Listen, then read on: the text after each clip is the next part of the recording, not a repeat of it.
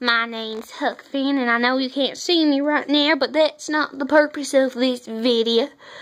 This here is a dog. His name is Yogi, and he's the nicest feller you could ever meet. He's been real nice to me ever since I've come to the future. Been a real nice bud. But anyways, the purpose of this video was to show you this thing.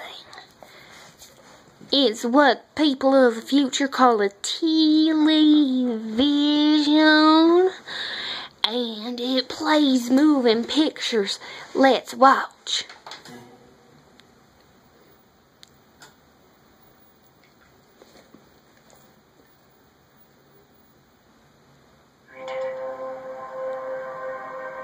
Because he told you.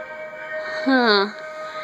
That looks like a rather sad show. How about the next channel? Good luck. I wasn't sure I wanted to be a member of Mr. Hart's book club, but I'd take the sage advice that Hunter gleaned from it and pass it off as my own. And that meant I couldn't just wait for an invite to Boring.